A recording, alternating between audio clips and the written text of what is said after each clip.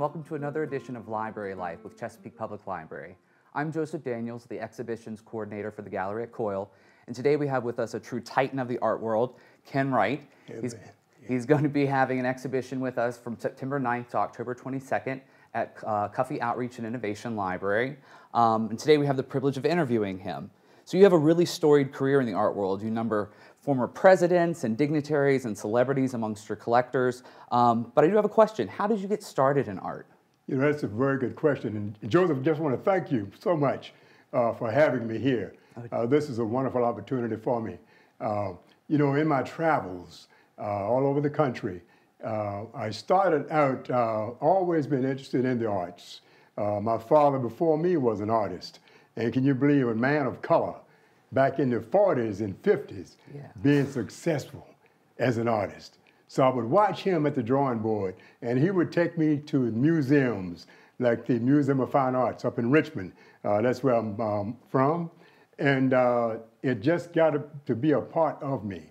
I didn't take any art courses in school growing up. My dad was my teacher. And then I was just talking to Asiko over there, hope I pronounced her name correctly, from Norfolk State she is. And I went to Norfolk State many, many years ago when I came here to the Hampton Roads area, and I actually started my career as an artist, graphics and fine arts at Norfolk State. And then the rest is just history. Stayed in this area and have a studio at the Art Center, and it's just how I walked into the more abstract form of art. Wonderful. And how would you describe your art? What response are you trying to elicit from viewers? I know that we're calling your exhibition Linger A While, and I really love that expression. Can you kind of elaborate on that for us? Yes, Linger A While. And as an abstract painter, of course, in the beginning, my work was more traditional, landscape, seascape, the boats on the water, rivers, and that kind of thing. And I noticed as I looked around and traveled around the East Coast exhibiting my work, I didn't see myself. And when I say myself, I'm not talking about myself as a man of color. I'm talking about myself as standing out from other artists. So I began to go into the more abstract form of art. And so when I'm doing that, I like for the viewer, as you're looking at my work, you become the creator. And I like to say, when you look at my work, don't take the first impression, but linger a while. Let the work speak to you. And as you do that, now you see the melody. You hear the melody. You feel the emotion of the piece. So when you do that, now you have become a part of the works that you're looking at. So you're not just looking and saying, well, I don't understand it, Ken. What is it supposed to be? That's what a lot of people say about my work. But then I say to them, what is it to you? What do you see when you look at my work? And I love to encourage. Here's one of my missions, Joseph. I want to encourage people of color. Because as I travel and exhibit my work, I don't see many of us at all. I don't see someone that looks like me. And then I want to encourage, especially at the library where the exhibit's going to be, with the Cuffee Library. And it's going to be in a community that I believe is mostly African American. Yes, yes. And so I'm hoping at the opening on the 9th of September that there will be a lot of people of color, a lot of youth that I can speak to when I talk on the 9th and let them know. And I say to them, look at me. Look at me. If I can succeed and be successful as an artist, as a man of color, then you can do the same thing. But it takes a lot of hard work and determination. So you don't quit. You know, what I do is put my Lord and Savior in front of me, and he directs my path. And so when I do that, everything falls in place. So I'm just happy to be here.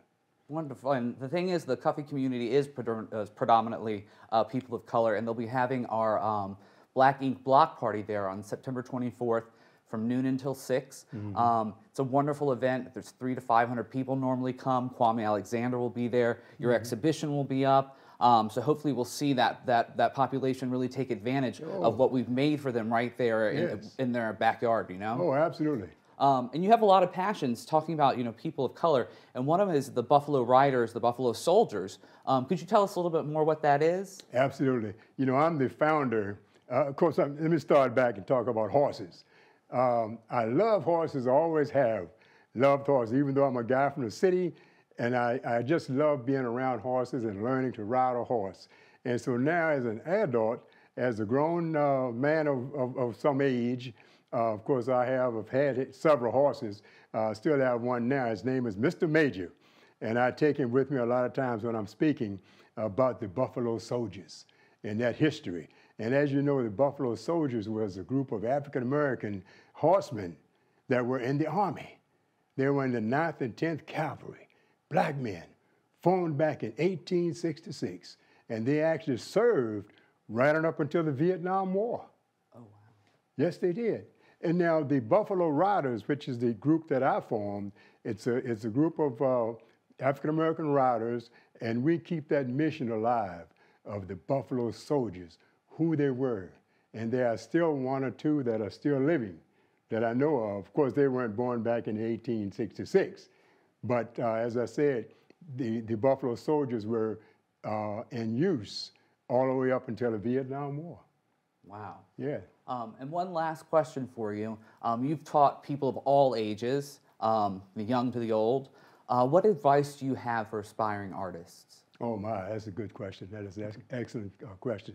And what my advice is to be, and when I watched the young lady that was just before me a few minutes ago, you know, I look at people like that, and it's very inspiring to me when I see people like that. So what I would like to do for young people is to put your best foot forward and do your best.